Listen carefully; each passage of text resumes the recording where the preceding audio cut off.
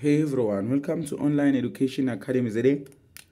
On today's lesson, we'll learn how to multiply a 3 by 1 matrix, which means that how many rows do we have?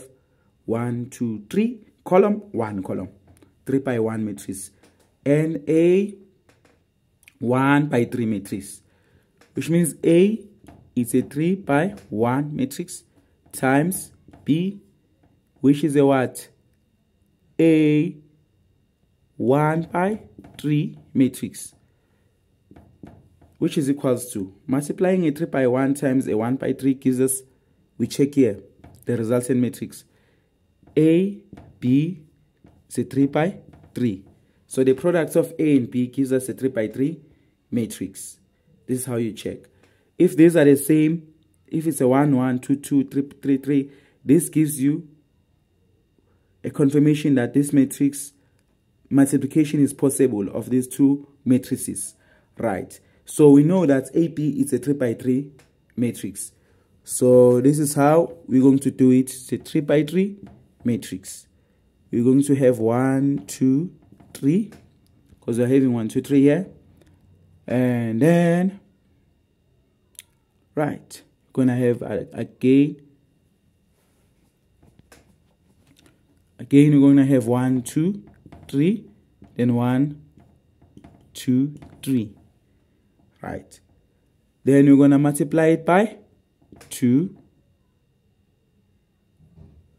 Now, for the first entry, it's going to be 1 times 4. We're going to multiply it by 4.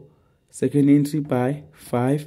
Third entry by 6, right? Then we're going to have 2 by what? 2 by 4, 2 by, so it's going to be 2 again,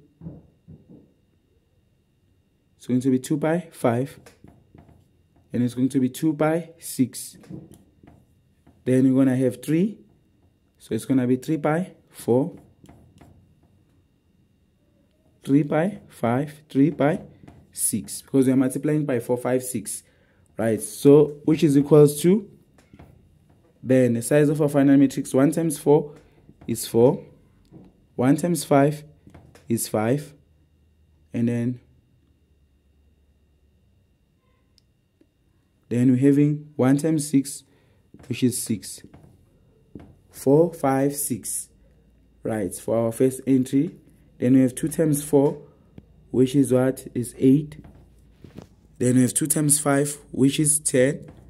Then we have 2 times 6, which is 12. Then we have 3 times 4, which is 12, 15. And 3 times 6, and then 18.